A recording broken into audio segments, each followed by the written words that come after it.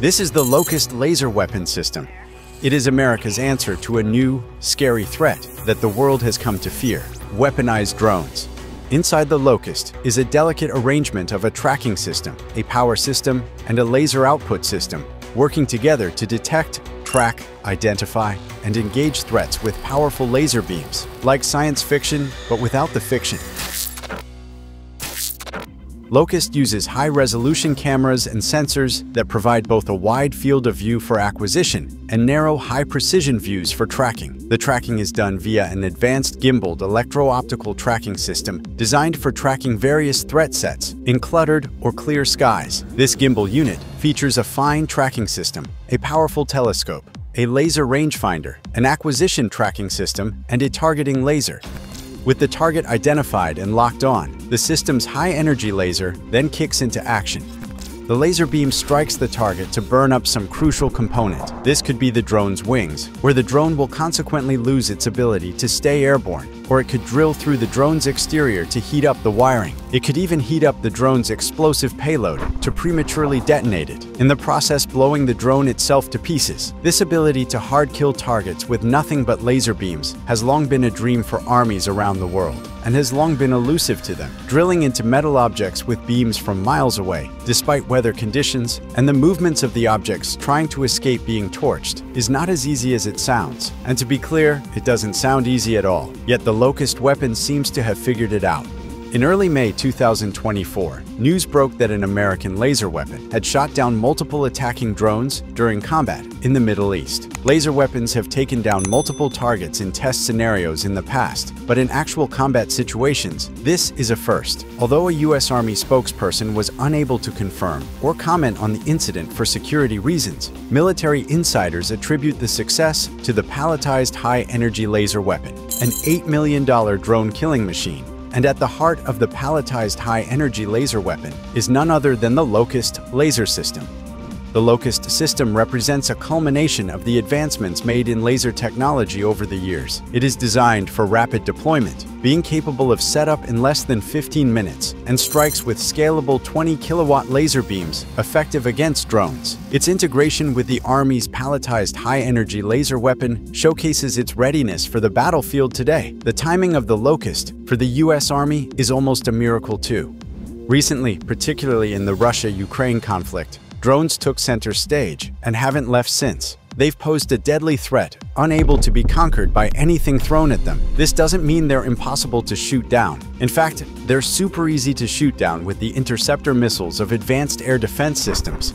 The problem is, these interceptor missiles have price tags that reach into the hundreds of thousands and millions of dollars apiece, while the drones cost roughly a few $1,000s. The economics don't match up. A stockpile of air defense systems could quickly be depleted in taking out relatively cheap drones. And since the drones are relatively cheap, they can be produced in numbers and attack in swarms, which they usually do. The need for a cost-effective weapon to take out hives of drones became dire. Generals in the US and around the world looked to their engineers, desperate for a response to these drones. Luckily, there was a response, but the response had been impossible to build for decades. It was the laser weapon, and now they had only a few years to build it.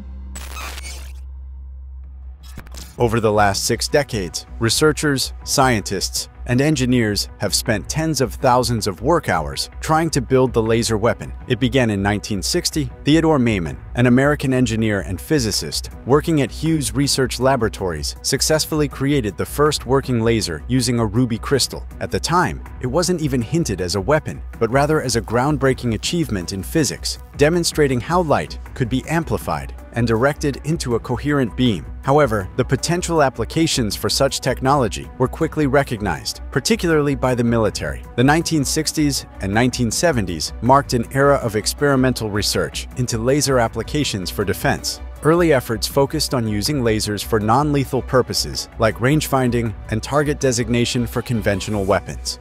The U.S. military was particularly interested in the potential of lasers to intercept missiles during their boost phase, leading to projects like the airborne laser, where a Boeing 747 was outfitted with a chemical laser. However, these early systems were plagued by issues such as size, power requirements, and the problem of atmospheric distortion, known as blooming, where the laser's energy disperses in the air, reducing its effectiveness over distance. The airborne laser program in particular, which ended in 2011, ended as a costly $5 billion failure. The impracticality of a massive airliner cruising the skies to shoot missiles got bright as day, so the focus shifted to more practical and deployable systems. The advent of solid-state lasers in the late 20th and early 21st centuries marked a significant step forward, offering better efficiency and lower maintenance costs compared to earlier gas or chemical lasers. One of the first operational laser weapons was the U.S. Navy's AN/ACE-EQ three-laser weapon system, which was deployed on the USS Ponce in 2014. This system demonstrated the capability of lasers against small boats and drones, showing the world that laser weaponry was no longer just on paper, it was real. The 2010s were pivotal for laser weapon technology, with a surge in development toward systems that were not only powerful, but also compact and mobile. Companies like Lockheed Martin, Raytheon, and Blue Halo began developing systems that could be integrated into various military platforms, from ships to ground vehicles.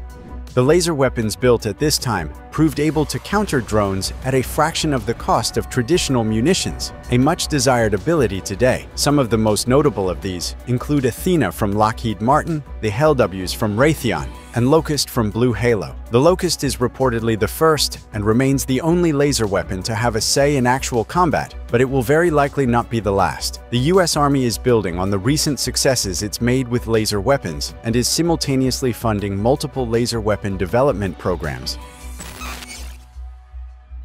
Backed by multiple millions of dollars and partnered with the biggest names in the American industrial complex, the U.S. Army has gone all in on laser weapons. The reason is simple. The benefits of the laser weapon over traditional weapons are significant. Aside the low cost of fire, which can be as low as the cost of a cup of coffee, the laser weapon comes with other benefits, such as: third, a limitless magazine. The most lethal traditional weapons on the battlefield today launch projectiles at targets to take them out. While this has proven effective for well over a century, this arrangement comes with one fatal flaw: running out of ammo. No arrows, no bullets, no missiles means no way to dominate the battlefield until stock is reloaded. Laser weapons solve this. They don't launch projectiles. Instead, they attack their targets with scorching beams generated in-house. Therefore, as long as they're connected to power sources that enable them to generate these beams, they can keep shooting and taking out targets. A truly limitless magazine. Second, speed of light attack. American physicist Theodore Maiman made it clear that lasers are a form of light. Therefore, laser travels at the speed of light, 180,000 miles per second. They are the fastest things in the universe. No known target moves that fast, or even remotely close to it. Once the laser weapon locks on a target, the target is very likely getting hit. This is where the incredibly high hit rate of the laser weapon comes from. First, autonomous operations. Laser weapons generally operate autonomously when given the go-ahead to operate. They aim at and track targets that move at supersonic speeds, with beams that travel at the speed of light. Therefore, they need to operate very swiftly, more swiftly than the human mind and hands could probably comprehend. This is why they must work with as little human involvement as possible. The benefit of this is an array of protective weapons working around the clock without having to be piloted by anyone. The list of capabilities goes on and on and on. Enough to convince the U.S. Army that it's worth a try. The service launched programs with the sole purpose of building and deploying these revolutionary weapons. Some of the programs have progressed quite nicely too. In addition to Blue Halo's LOCUST, there is also a few even more interesting. Third, IFPC HEL.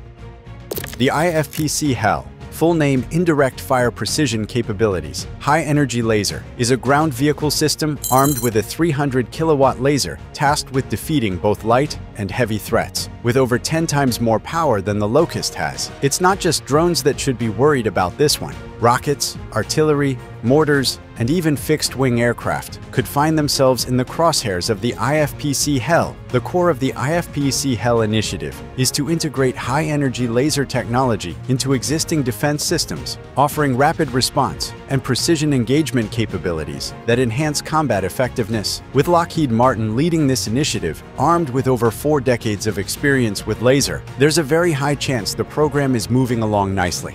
Second, Leonidas.